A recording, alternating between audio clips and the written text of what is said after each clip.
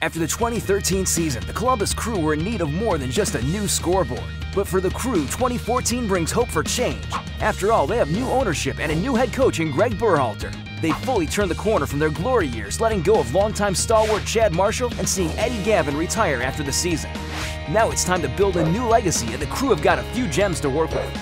Federico Higuain is the centerpiece, and few rival his skill set in MLS. Dominic Oduro is the self-proclaimed fastest man in MLS, and hey, no one can catch up with him to argue that point.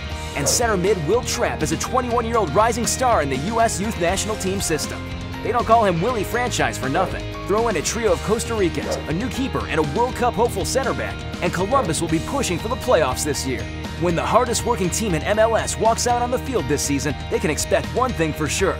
Behind them will be the full support of the Nordeca, who will continue to be massive behind their Crew. Tune into MLSsoccer.com throughout all of the 2014 season to keep track of the Columbus Crew.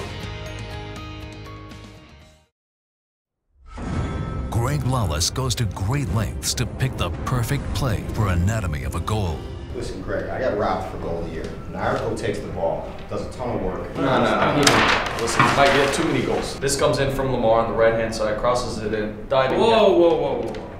Zusi's out here taking a corner kick. I make my run in, header, boom, game over. Let me ask the fans what they think. Let's get on Twitter here. Tweet at Gagins the goal you'd like to see, and we might wind it back and break it down.